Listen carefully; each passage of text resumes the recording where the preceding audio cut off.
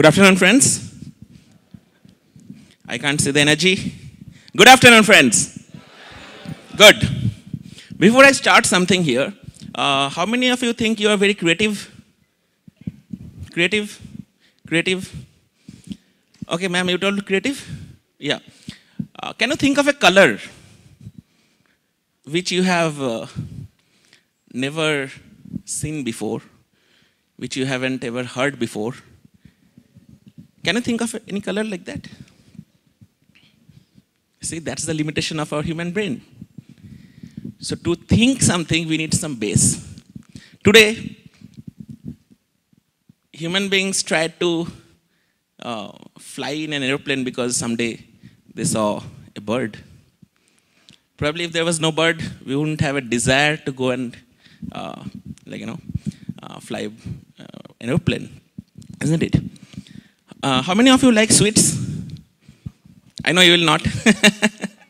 You love sweets? Okay. How many of you like sweets? Yeah? What kind of sweet? Sorry? Gulab jamun? Who said gulab jamun? Okay. Now my question to you is, if from birth till today, you have eaten only gulab jamun in your life, apart from other food, but in sweets, it is only gulab jamun. All you have heard about sweet is gulab jamun. All you have seen people in the internet, everything is gulab jamun. Can you get a dream of rasgulla? No, right? So it's very difficult unless and until we use our senses to perceive the world around us and get an understanding of the reality, and then follows the dreams, aspirations, and everything. So to dream, your base is you have to learn, you have to expose yourself to different things. Only then we can come out from the situations like earlier. I don't know how many people would have thought of going in a cycling, 11, how many kilometers you said? 30,000 kilometers. 30,000 kilometers, can you imagine? But, I grew up in a small village, small town, where I knew of only two sports, cricket and football. You choose either cricket, it was not working, football was better, choose the better of the lot. And then finally, after you go some time, you realize that it is not your cup of tea, and that aspiration is gone. But if given a chance, I would have gone back to time, and if I had an opportunity to know that there were professions apart from doctor, engineer, lawyer, and teacher, I would have chosen probably environmentalist as a profession. I would have taken fencing as one of the sport. I would have taken a cycle and go wherever. But yeah, I don't have a regret because I have a choice. Today when I know this is available, I can always start from here, and there need not to be, as Karan said, there need not to be any professional degree for you to start something. Tomorrow I might come with you for a cycling session. Day after tomorrow, I might come with you, madam, to take a session on how to be much fitter, and I can climb some mountains in the moon, perhaps, right? So it doesn't stop us. All it stops us is our mind. And here we start a small presentation. Recently I became the youngest in the world to climb both the 7 summits and the 7 volcanic summits. And Guinness World Record, they have given me that recognition officially. Can we have the next slide? Next slide. Next slide. So yeah, it's 7 continents, and the highest mountains of each continent comprises, it's called the 7 summits, and the highest volcano of each of the continents is 7 volcanic summits.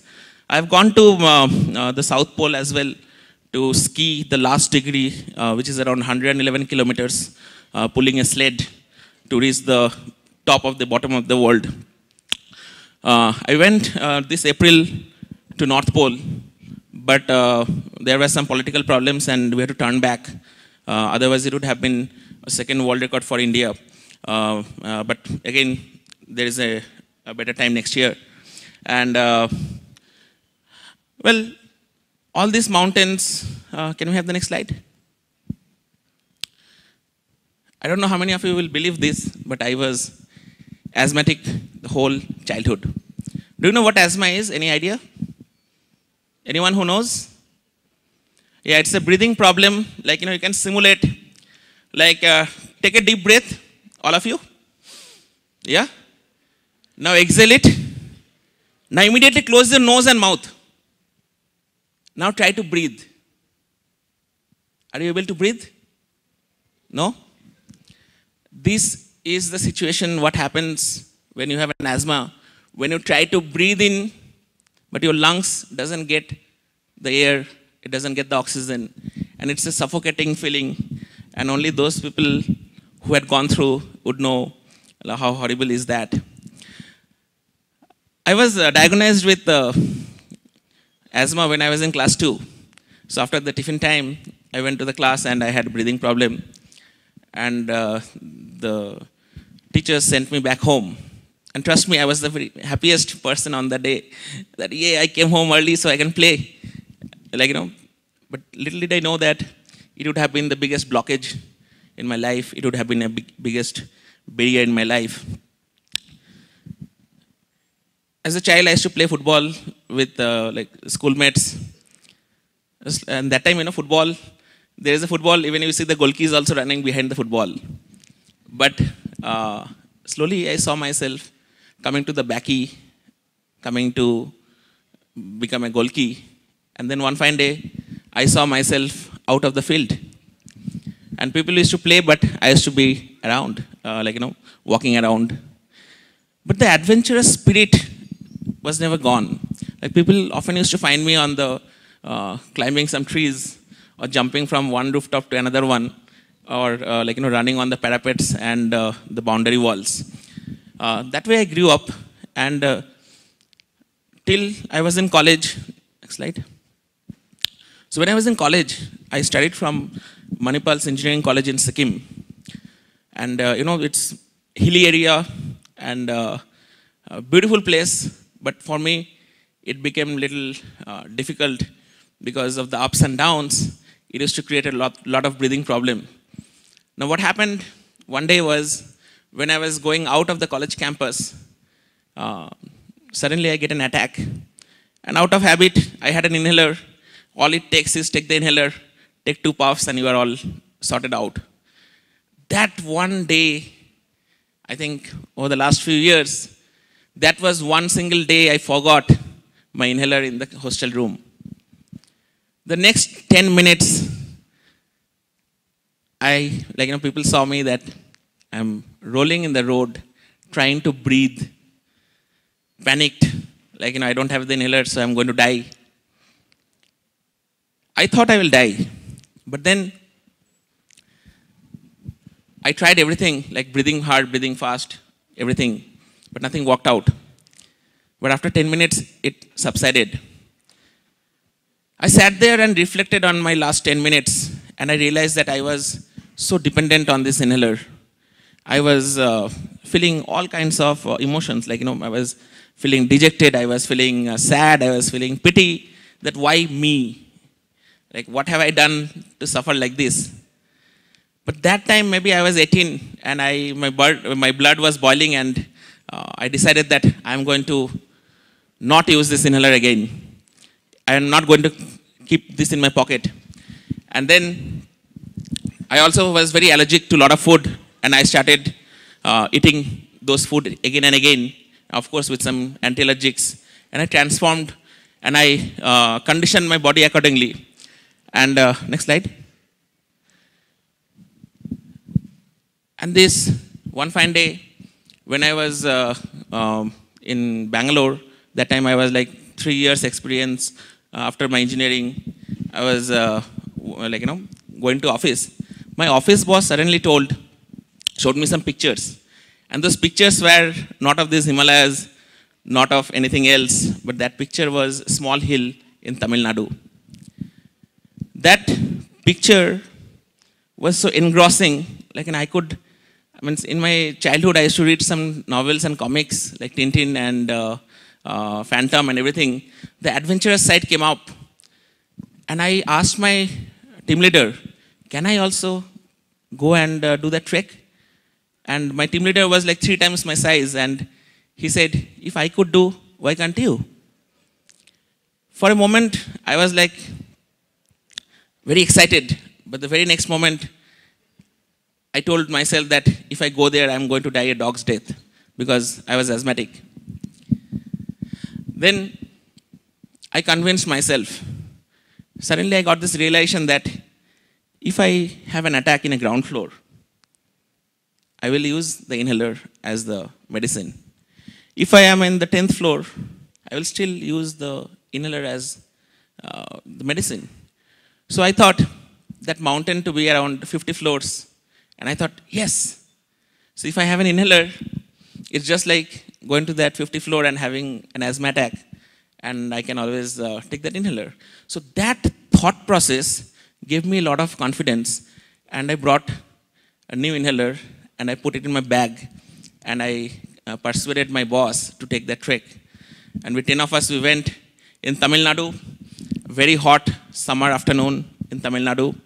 We were going to that hill, it's called Parvatmalai, and there was a Shiva temple at the top.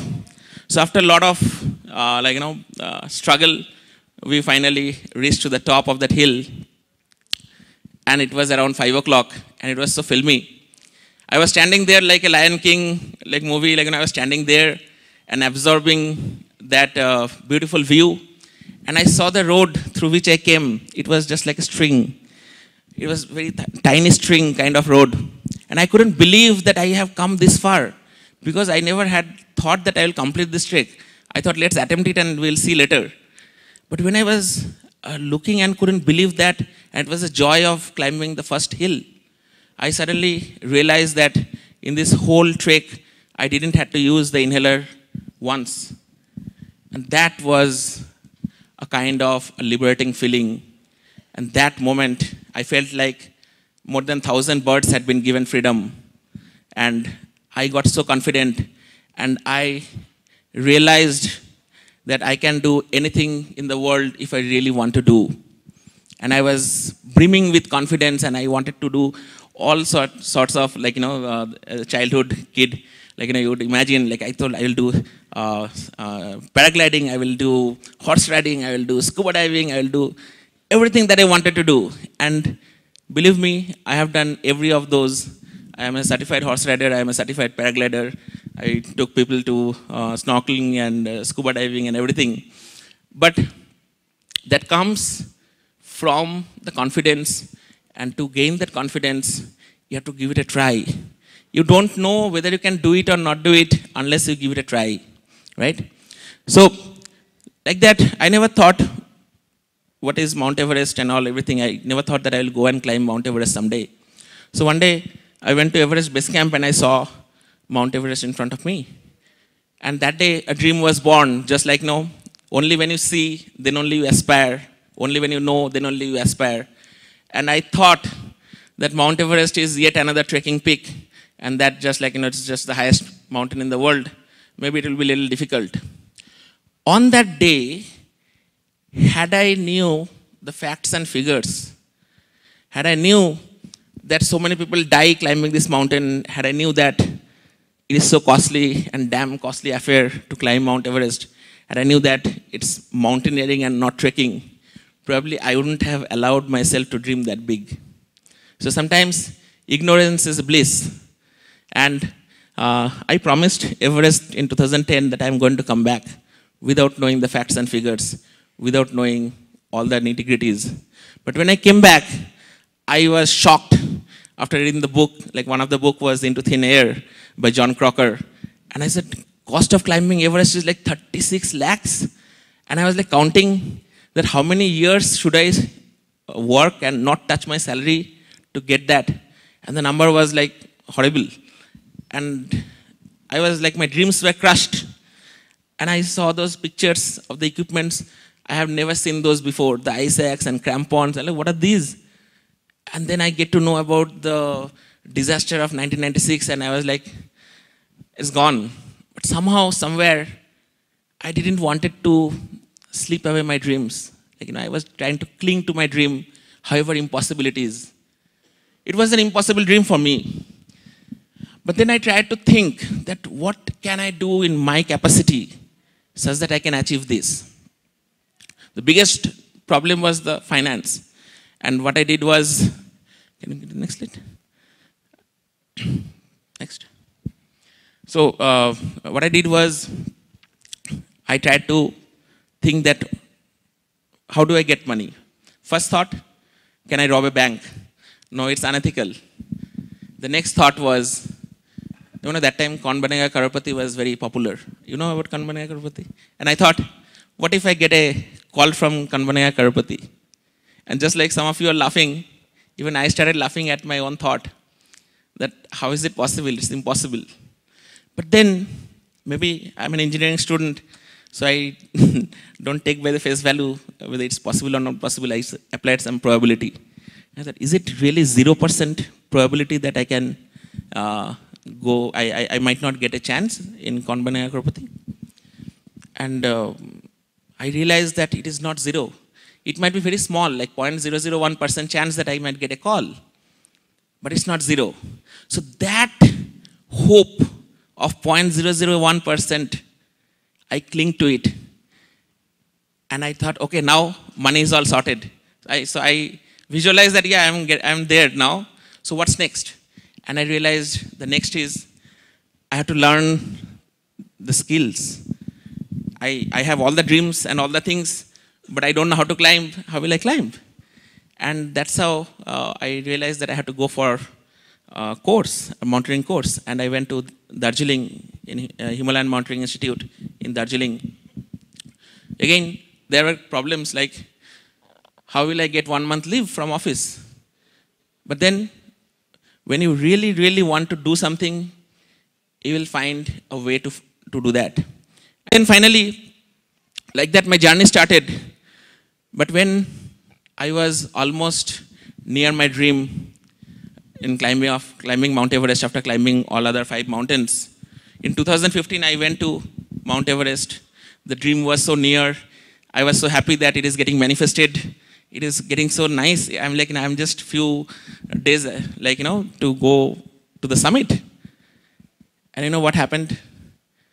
The big earthquake in Nepal struck. Just after that, a big avalanche happened in Everest Base Camp. More than 10,000 people died in Nepal in that earthquake. We were there, and this is how it looks like. Can you have the first video?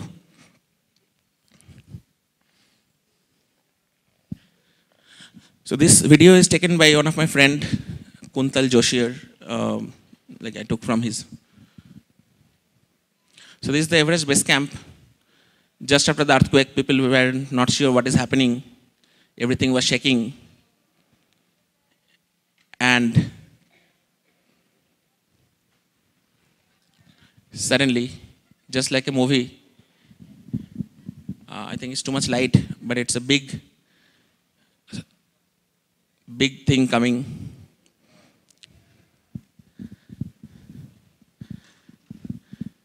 "21 climbers died there.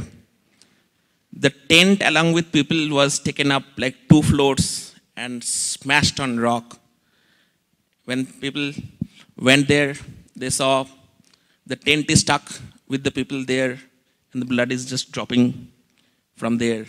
People's body were like, take a watermelon, put it up, and when it falls, it just busted, kind of things.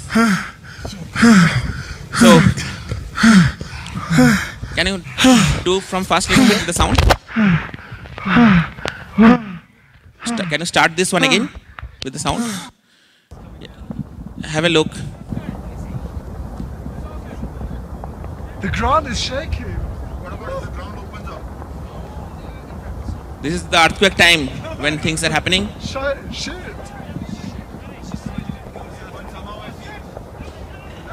Oh! No! Fuck! This is an avalanche that struck. Fuck! Along with that, it took away our dreams. It took away our dreams Come under my jacket. because all the money was lost in a second. The expedition was cancelled. I couldn't accept that defeat. It didn't started, it just went off. And I was so insensitive to the whole situation. I went there, people's dead body was covered with plastic, and I'm still trying to find out, is there a way to go to the Camp 2 by helicopter, then go and open the routes by ourselves and go? Somehow, after some time when I was moving around here and there, dejected, I don't know how will I show my face to the people who had supported me, the sponsors, everything. I came across one book lying there. It was just as if take a book and throw. The book title was Dead or Alive? ? I was shocked. I froze there. And I realized that the person who was reading that book, I don't know whether that person is dead or alive. And that gave me the thought process that I am alive is the biggest gift that I can ever have. If I'm dead, game over, no. But if I have my determination strong enough, if I can hold to my dreams in that fashion, how I held it before, I know if not tomorrow, if not day after tomorrow, someday definitely I am going to come back. Maybe at the age of 60, I can go and come back and climb that mountain. Only if I'm alive. So with that thought process, I took back all the broken dreams. I collected all the broken dreams, came back and started building on it. Finally, in 2016, can we have the slides, please? When we went there next. So I was thinking to myself that when is the right time? And I realized that we have to just jump. Because time, money and health, to have all the three in one bucket is you have to be very privileged. Because as a kid, you might have a lot of dreams. As a kid, when we used to see those Dilwale Dulhaniya Le Jayenge and all, we used to think that one day I'll go to Switzerland, right? But that time we don't have money. We have all the health, we have all the time, but no money. Now when we get into the professional life, we might have the money, we might have the health, but we don't get the time. And finally, when you become, say, Ratan Tata, you have all the money in the world, you have all the time in the world, but may not be the right health that you want to risk to go and climb things like Mount Everest. So then what is the right time? The right time is now. And with that thought process, I started preparing again, next. And next. Yeah, previous slide, please. Previous slide. Yeah. So I just wanted to ask you, we have, sir, how many years do you want to live? 80? And may I ask if you're okay with, may I ask the age range you are in now? 30. So I can say that you can have another 40 years of active life. 40 years, man, 40 years is so long, right? But have we really quantified 40 years? How long is 40 years? So let's think, in a year, how many weekends do we have? 53 weeks? So 40 into 50? 2000. Isn't it scary that we have just 2000 weekends left to achieve all our dreams? I'm sure if you put your bucket list, the number is more than 2000. So with that, it is very important to value time, to do all those things that we wanted to do it now rather than procrastinate. Because there is no tomorrow. There is only today. And there is only the current moment. So whatever dreams and aspirations that you guys have, just follow it. Just follow it the way you would follow, or the way, like, you said, madam, dreams are those which doesn't allow, I think you said, no, the dreams are those which doesn't allow you to sleep, right? So how desperate are you to follow your dreams? If you are desperate enough, just like as if it is the air that you are breathing, that without it you cannot live, you will see the dreams are done. So there is a quick formula actually. The formula of success is nothing but you take 1 cup of, or 1 spoon of dream, 1 spoon of dream, and mix 1 spoon of excuse. What do you get? You get a wish. And this wish is going to stay with you forever till your deathbed. And you will also wish in your deathbed that I wish I would have gone there. I wish I have done that. I wish I have done that. It's very loyal to you. But with that same dream, 1 cup, one spoon of dream, and put, instead of 1 spoon of excuse, put 1 spoon of plan to it. That becomes a target. And everything that you do, if it is aligned to your dream, if it is aligned to your target, the dream is just a reality. So with that, I will just show one video that we have taken at the top of Mount Everest. Last one. Last one. Last one. Come on, my jacket. No. Everest summit, yeah.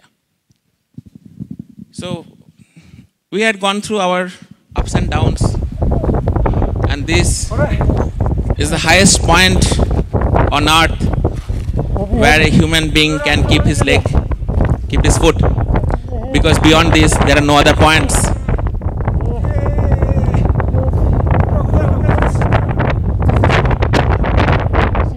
In this expedition I lost 3 of my close friends.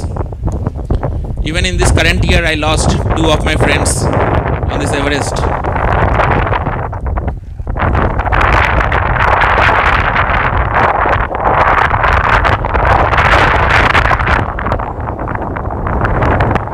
So how many of you think that you can climb Everest? Sir, do you think you can climb Everest? No? Do you think you can climb Everest? No? Stop it. Stop it. Stop it. They said no. May I hear from this? Ma'am, do you know you can climb Everest? No? How do you know? How do you know that you cannot climb? Isn't it your limiting thoughts, your self-limiting belief? Who told that you cannot 100%? What does it take? Yes, of course, you have to be very excited to go there first, of course. But may I know the reason why you think you cannot do? Because of the age. Fine, taken? Okay. Why do you think? Because of the weight? Because of the legs are fractured or something. Ma'am, why do you think you cannot? Sorry, you? Very professional, right? What if I tell you that a 76-year-old guy from Japan has climbed Mount Everest? What's your age, you said? If that 76-year-old guy thought like a 76-year-old guy, trust me, he couldn't have done that. He thought that it is possible, he did it. 14 years old Purna from India, she climbed Mount Everest. If she would have thought like a 14 years old, she couldn't have climbed Mount Everest. But she believed she can climb Everest. And that's why she took that first step of going there. Right? You said your leg. Our very own Arunima Sinha, she was a volleyball player, national level volleyball player. She had a spat with the goons in the train. And she was thrown out from the train. And she fell down. Her legs got under the train. Her legs got amputated there. She lied unconscious there. More than 20 plus trains passed over her. At that moment, when you are in hospital after that incident, your dreams are crushed, everything is crushed, your hopes are crushed. You know what we would have done? We would have cursed everything and probably we would have gone for a suicide and everything, right? You know what she did? She told, what is the most difficult thing that I can happen without a leg? And she told, yes, climbing Everest. And she went and climbed Everest with one leg. Now, would you give that excuse that you have a leg problem? My friend Sian Swarner, he lost one of his lung in cancer. And he not only climbed Everest, but he has climbed all the 7 summits. He had skied the South Pole and North Pole. Now, what excuses do you have after hearing these? If I could climb all these mountains with an asthmatic background, if all these people, they are not supernatural, they are not superhuman, but yes, they don't think like you. They have trained their mind to make it possible. If they had thrown out one single thing from their life, they have thrown the excuses. So my invitation to all of you here is, you don't need to go and climb Mount Everest tomorrow. But look deep inside yourself. There are mountains higher and higher than Everest just inside you. The ones which you cannot even look eye to eye. Those are the deepest fears which are like masquerading as big mountains. Please acknowledge them. Try to climb those mountains inside. Even someone who is going for a job interview tomorrow, it's a big mountain for him. Difficult than climbing Mount Everest. Somebody who is fighting bad relationship, they have, trust me, the amount, the pressure that they have, if it is, represented in a mountain, it would be maybe 10 times the height of Mount Everest. So look eye to your deepest and darkest fears and go and climb those unclimbed mountains and throw all your excuses out. And life is beautiful, was beautiful, and will always be beautiful. So dream big, and dreaming big alone doesn't help. So go and chase your dreams. Thank you.